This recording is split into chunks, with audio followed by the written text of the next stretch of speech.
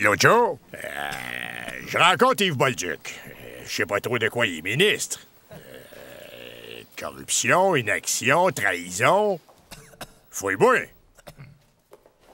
Fait que je dis, toi, mon carrosse de sans-dessin professionnel, tu dis que c'est correct de procéder à la fouille à nu d'une petite fille de 15 ans dans une école secondaire, qu'il faut juste que ce soit très respectueux. Ça veut-tu dire qu'il faut pas que tu y touches les seins? Il dit, ben non, parce que si la fille a des gros seins, elle peut cacher bien de la drogue en dessous de ses seins. Je dis, ça veut-tu dire qu'il faut pas y toucher aux parties génitales? Il dit, ben non, parce que si la fille a un gros vagin, elle peut cacher bien de la drogue dans son gros vagin. Je dis, ben qu'est-ce qu'il faut pas faire pendant une fouille à nu pour qu'elle soit vraiment respectueuse? Il dit, faut pas se masturber.